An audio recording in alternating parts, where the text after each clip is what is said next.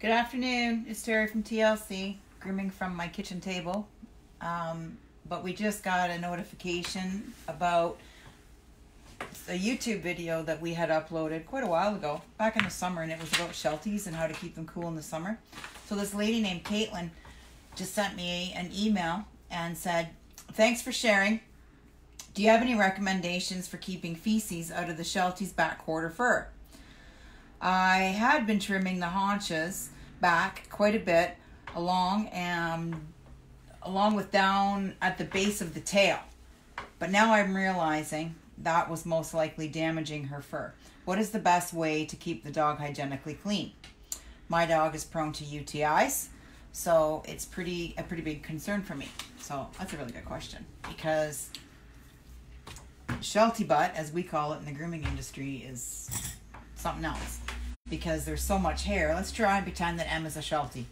There is just so much hair back here, and when they go to the washroom, it gets stuck all in here. Do you mind? I know, it's kind of sensitive area. So what we do, you're probably best to go to a grooming salon and ask for a sanitary, right? You'll probably pay 20 bucks, maybe less, and you'll be in and out of there in 10 minutes, if that's all they do, okay? So what they're gonna do is they're gonna take their scissors, this is what I do, and rectum, I take it with scissor width, right? So I go a scissor width around the rectum area. Let's just get some of the hair off so we can see, okay? I don't use clippers on the rear ends. So I go a scissor width around the top, scissor width on the side, scissor width on the side, scissor width on the bottom. Okay, that's really rough, okay?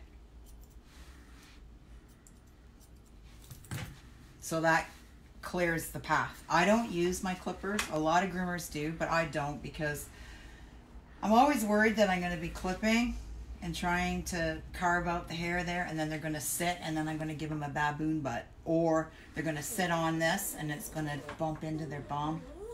So I worry about that.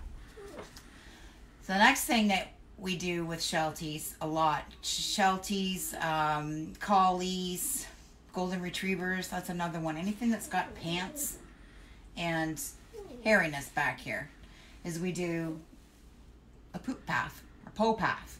Sometimes we call it a driveway. So that's when you get your clippers out and they come down. So there's a pathway. So when poop falls out, it just kind of doesn't get stuck in there because there's not so much, okay? It's not so much an issue of cutting back the actual pants itself. It's an issue of keeping this clear at all times, making a pathway down, and with regard to the UTIs, I would make sure that you've got the vag area clean. So that's your sanitary. This whole bit is your sanitary clean. There's not a groomer on the planet that doesn't do this all the time, okay?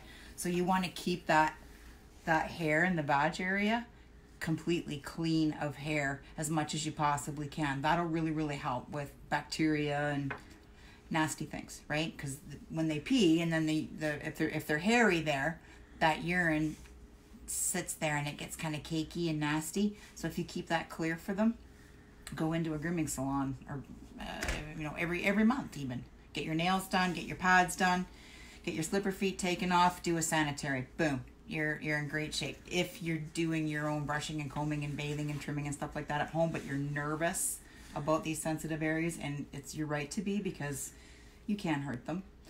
The other thing that I should mention is a flea comb is worth its weight in gold if you can pick one up when you go to a pet store.